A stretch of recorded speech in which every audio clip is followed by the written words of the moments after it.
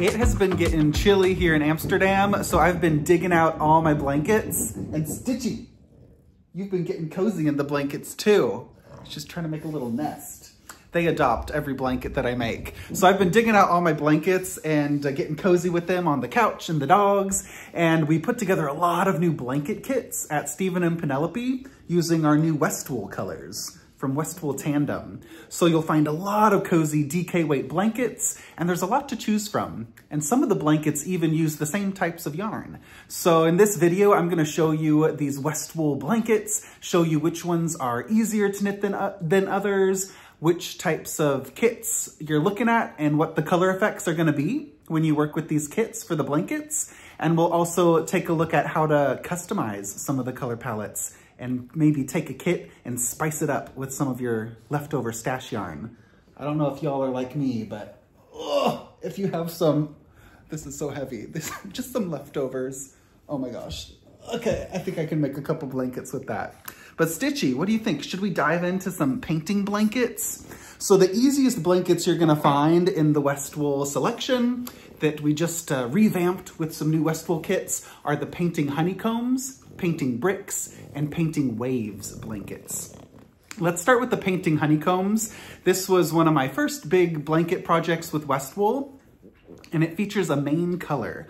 So when you select a kit that has a main color with all the contrast color pops, you're going to get an overall dominance of that main color. So when you're looking at colors, whether you're choosing your own palette or selecting one of our kits, the main color is the skeins that you see the most of.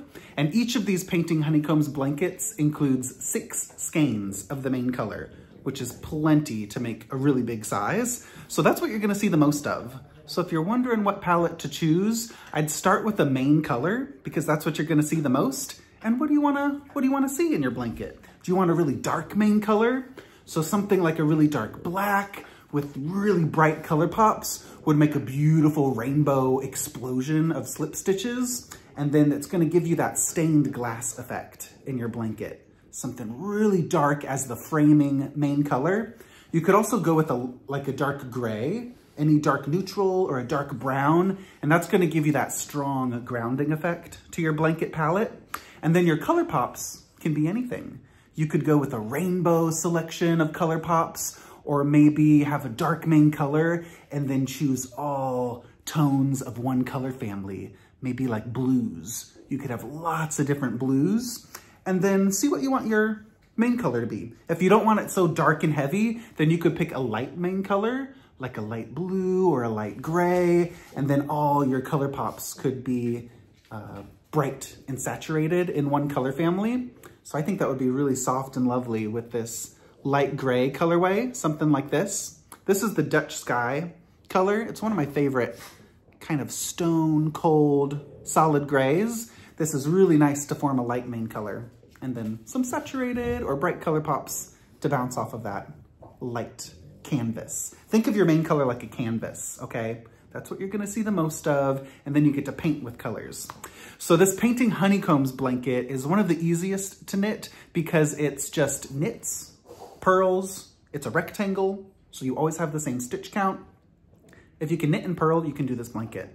The color work effect is worked with slip stitches, which is basically not doing anything. So if you can knit or purl, that means you can not knit, which is what a slip stitch is. So it's really easy. You just work with one color at a time and just keep on going with that big rectangle, and you can stop at any time. So if you find that when you work with yarns from your stash, or if you get a kit, if you're like, I've knit so much and this is a big size, but I still have yarn, but I'm ready for my blanket to be done, you just bind off early. It's that easy. So you're gonna get plenty of yarn to do a really big, large size, but if you don't want it so massive, just do an I-cord bind off after any stripe and do that with the main color, and it's gonna look really good.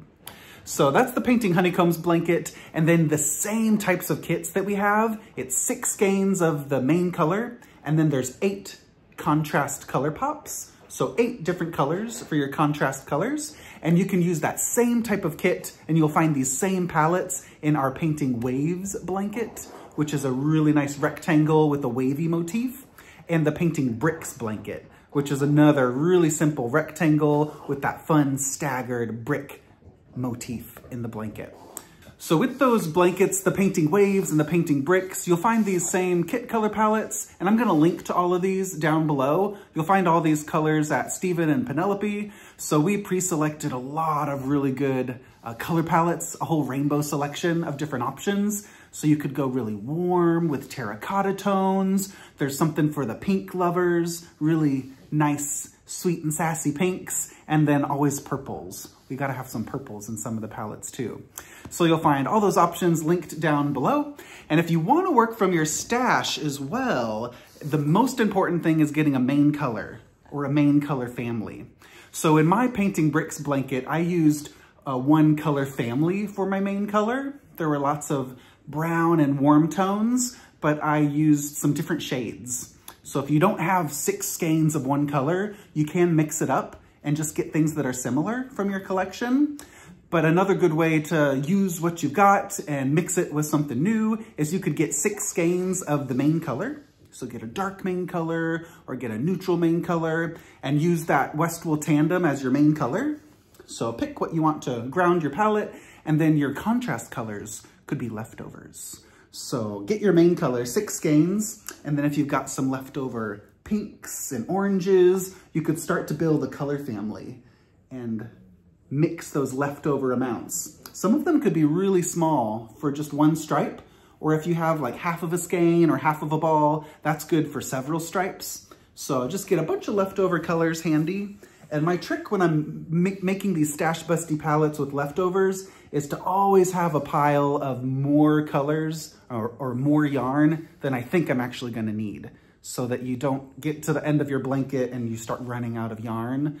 And yeah, just get more than you think you'll need, because you don't have to use it all, but like just get all your warm colors out and put them in a basket.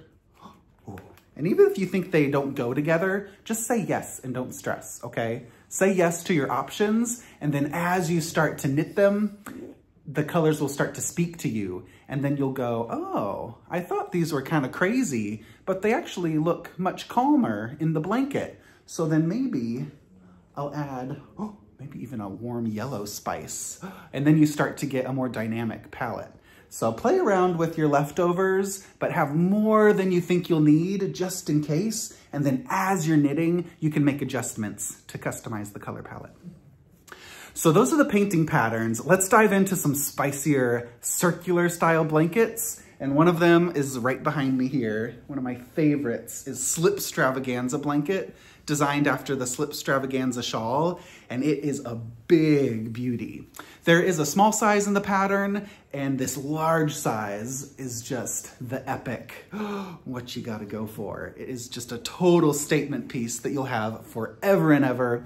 It's really big, and the yarns we have are all pre-selected for you as kits. So for the Slipstravaganza Blanket, you'll find that the main color, this dark color, has 5 skeins of Westwool Tandem, and the 3 contrast colors have 4 skeins each of Westwool Tandem. So it's a lot of yarn and it's a lot of blanket. So it's one of those projects you cast on and you're knitting it during the winter, and as you're knitting it, it gets big enough to actually be a blanket on your lap while you're still working on those rows at the end. I love that feeling of when the project gets big enough to actually be useful, and you can have this big blanket on your lap, but you're still working on those rows and enjoying the relaxation. So Slipstravaganza Blanket is 4 colors. The most important part for picking your skeins, if you're picking your own palette, is get 5 skeins of the main color. You're gonna see that in the center, framing those honeycombs, framing the textures, and again, this framing color and this stripe in between all those contrast colors. So you really see the main color throughout as a frame for all the color pops. And then the other 3 contrast colors, 4 skeins each, they all kind of do the same thing. They're the little accents. They dance around, make the bubbles. You'll find slip stitches, short rows, and it ends with a beautiful big chevron border with slip stitches. It's action-packed and really exciting to knit. So all those kits, you'll find 4 color palettes. Some of them are in 1 color family. That's the original Norway color palette for the blanket. So that's the original teal-toned kit. And there's also some more contrasting palettes. So if you don't want it so one color saying the same thing, You could get like a gold and a purple and a blue and yeah, mix up the colors and it could be more of a clashy contrast vibe. Another 4 palette, another 4 skein. Whoa, Brioche, are you gonna use my Starlanket? I have one of these Starlankets at home in a multicolor palette, and that's my most used blanket because it got adopted by Brioche and Stitch. Brioche, do you like my big blankets? Oh, yes, yes, you like cuddling in them with your sister, don't you? So the Starlanket was designed after the Starflake shawl, which began with this modular parallelogram motif that formed a star in the shawl. So I took that idea all the way in the round to make those parallelograms form a circular star for the blanket, and that's the center focal point of this beautiful project. So the pattern's written for 4 colors, and those are the kits you're gonna find at Stephen and Penelope. This is the original glowing star kit with our heathered grays and the gold glow color pop. You only see that glow color, that's color D. Color D is like the color pop of the shawl for the stripes, the little stripes at the end, and the short rows. And then I chose 3 grays for the other colors. So when you're getting your kit in the mail, or if you're picking your palette, the skein requirements for Starlanket are 3 skeins of color A, which is the light color, and 4 skeins of color B, which is the darkest color, 4 skeins of the medium color, color C, that medium gray, and 3 skeins of color D. So you need 4 skeins of 2 of the colors and 3 skeins of the other 2 colors. So 4, 4, 3, 3, those are the skein requirements. But when you get a kit, it has the skeins pre-selected for you. But just make sure when you're selecting them as A, B, C, D, that colors B and C use the most yarn. Color B is the darkest. Color C is that medium gray right here. You see all the colors kind of equally throughout the blanket, but colors B and C you use the most of, and colors A and D, the lightest, and that gold color pop, just use 3 skeins each. So A and D use a little bit less yardage, but this is the 4 color palette of Starlanket, and it's also a really big circular size. And one of my favorite features of this is actually that simple little striped I-cord bind off at the end. It just really frames it in a fun, fresh way. I mean, you could go out wearing this as a shawl, schlanket it up. Brioche, what do you think? Is this too much shawl? Never enough, never enough. So that's the Starlanket. And then the multicolor option, if you're gonna go stash diving, you could get just single skeins of West wool, the tandem DK weight. I'm always going to these warm colors. What if I mix it up and go, ooh, okay, let's get funky and go like gold and blue. Well, that's kind of a funky off primary. Ooh, maybe some gray. So if you're mixing up from your stash, you could get, oh, this word's saying something. I need my unicorn. Oh my gosh, we're making magic. These are the palettes I like to build, these like clashy, funky ones. Oh, my royal blue went away. Let's get maybe a light. Yeah, some contrast. So I think this is starting to say something. It's starting to get very jazzy. So when you're mixing colors from your stash or getting single skeins, you could just go crazy and make up the colors for every single section. That's what I did in my multicolored Starlanket, was I just grabbed a new color style for each section, used single skeins, some West wool, some collectibles from other yarns. You could even hold 2 strands of fingering weight together to get that DK weight thickness. So get creative with your stash, but if you want it all picked out for you, that's why we have all these fun kits. You could do the neutrals with the pop or go in a more contrasty, all the colors, different contrast colors in the same kit. Let's see, what other 4 color palettes could we make? Or you could go with just think about them all being like really, really bright. Oh, that could be fun. Oh, I think I want this. And then, ooh, little candy. And then maybe like a mocha as the main color. Ooh, maybe a dark blue. Ooh, I'm liking that. But then maybe something different. Oh, let's do this green. Yeah, yeah, yeah, yeah, yeah. Ooh, I'm liking that. That could be cool. Ooh, or this dark chestnut as a main color. Oh, so many fun things. I like when this dark like reflects off of that glow of the Beatrix colorway. This is Pickle Juice, Beatrix, Unicorn, and Chestnut. So many options to choose. We have single skeins of tandem if you want to build your own palette, but otherwise all these blanket kits are linked down below. If you're just getting started, then I definitely recommend going with the Painting Honeycombs blanket. And the Painting Waves and the Painting Bricks blankets are both also really easy. So I'll link to all the projects down below as well, if you just want to download the patterns. And then the next level up is trying the Starlanket or the Slipstravaganza blanket. This one has a little brioche in it for the Starlanket, so you'll get to enjoy that gorgeous ribbing. And if you don't want to do brioche, then do the Slipstravaganza blanket. This is just knits, purls, slip stitches, and you'll learn that really fun bubble stitch. So I'm getting inspired by all these colors. I've got another blanket I'm working on at home in Westwool, so I hope to have that ready for you probably by spring, I think I'll get that blanket out.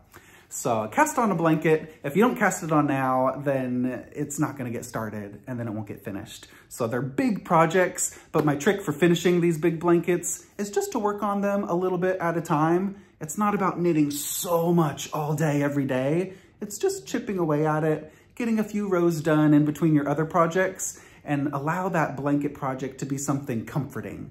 It doesn't have to be something huge and overwhelming in your life. So if it takes a little bit longer, just enjoy the sections and let it be part of your knitting rhythm.